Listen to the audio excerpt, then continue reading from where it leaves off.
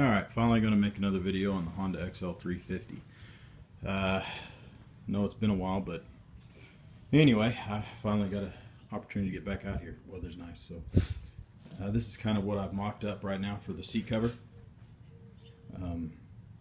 Took just masking tape, put underneath this all the way across, built this out of cardboard, molded it up kind of where I want it, and then I wrapped this I don't know what you want to call it. It's like for duct tape for on exhaust pipes and stuff on furnaces. But anyway, took it on there, stuck it all the way around. I'm going to wax that. It's what I've watched on different videos. They said to take wax up the metal tape. That way when you lay your fiberglass, it doesn't stick and it'll release pretty easy. So I'm going to give it a try. It's the first time I've ever done this, so we're going to find out how it works. But anyway, I've got it all mocked up, and I thought I'd make a real quick video on that before I start laying fiberglass over it. I don't know. We'll see how it looks.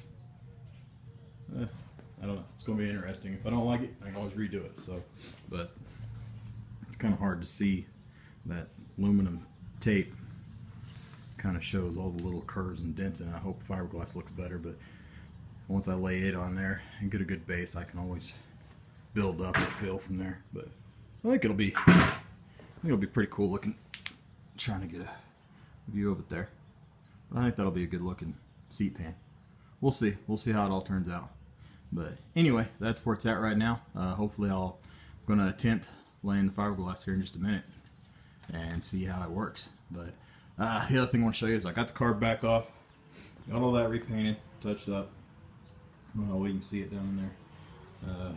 So I've got the carb back over here on the bench. Going to go through it and rebuild it, find out where exactly it was leaking, and get that cleaned up. But it's good to be back out here working on it. So hopefully get a little progress and maybe have this thing running in a couple weeks. Anyway, thanks for watching.